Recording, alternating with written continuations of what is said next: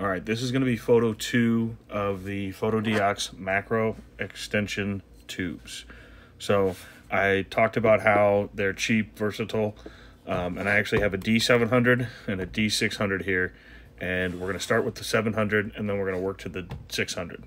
So I'm actually just going to show how I use these in a very simple way to make some interesting macro shots. I'll try to keep them in the, because I'll keep it all in here so everything's seen.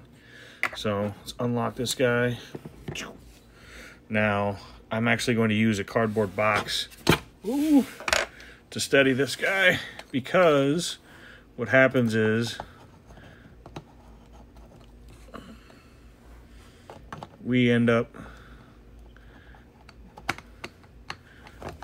this is really hard to do through a camera, it ends up being front heavy. So I have what happens to be a very close counter as an iPhone box. Okay, so as you can see, it's manual. The VR is on. It's not going to matter for any of these shots, but I use this in a much different way than typical. We're in manual, but we're in bulb. So I'm going to make some changes and probably shoot it 1/10 is going to be probably where we fall. But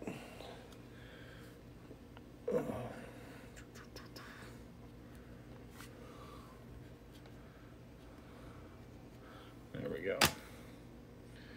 So look at this. You can clearly see that I have nothing showing up. So I also have been using a light, and I use this kind of as if you would like a rail.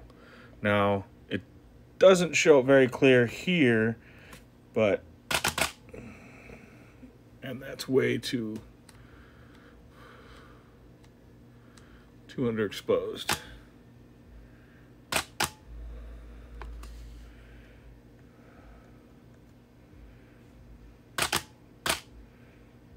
Yeah, it's still really dark.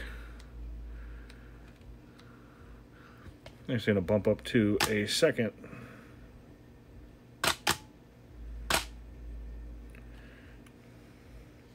And so you can see that we're getting some of the grain there in the image.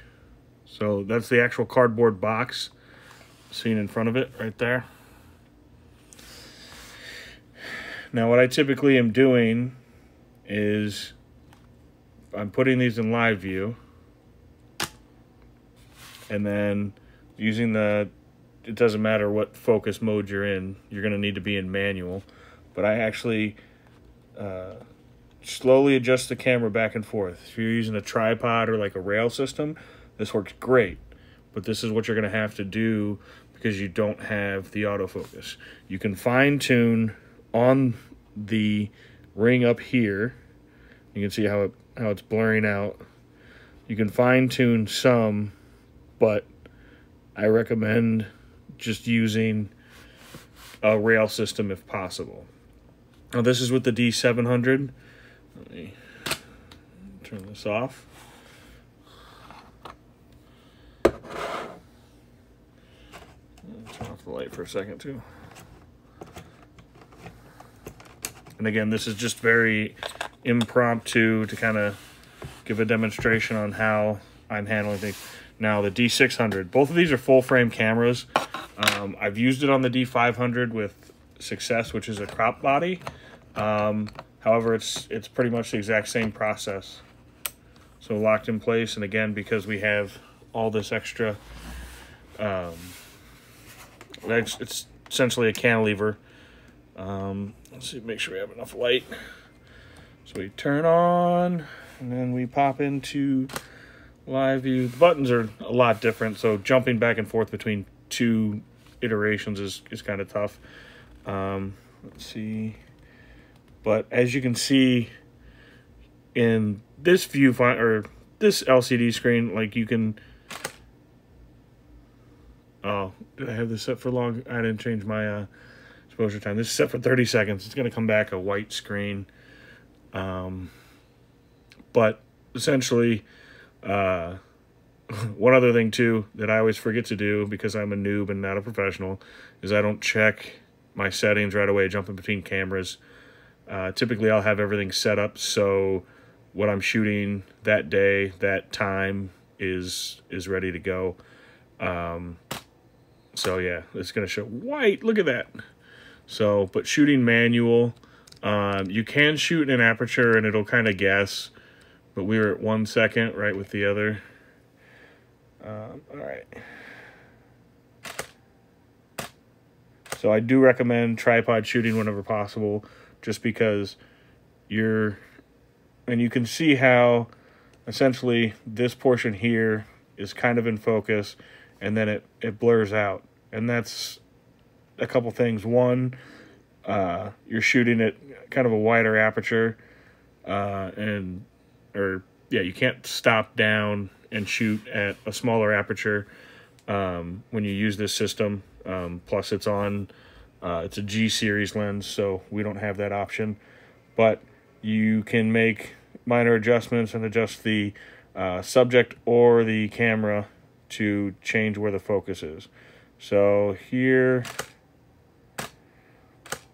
it might be a little wider, but it's just because the box is at a slant and I'm not really taking too much time to set that up. But I just wanted to show kind of how I handle this, and by making small adjustments this way, that's how you're going to be focusing. So think of it similar to a projector from back in the day for like an overhead projector used in schools, where the teacher would flip up the mirror to share the image, and then they would actually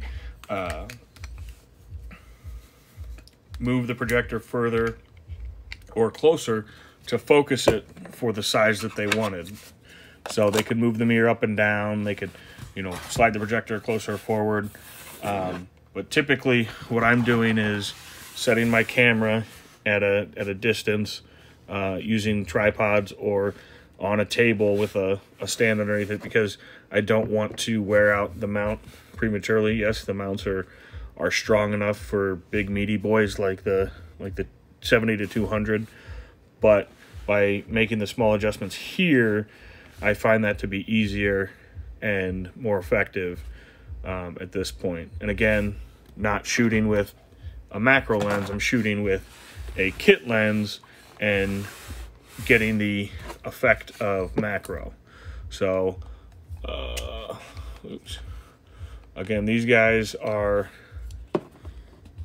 so if you have your kit lens, that's already taken care of, which I'm not too sure about these plastic mounts, but nonetheless they work. So there's that video. If there's any questions, I can try to answer them, but again, this is just for kind of general budget hobby use. Thanks.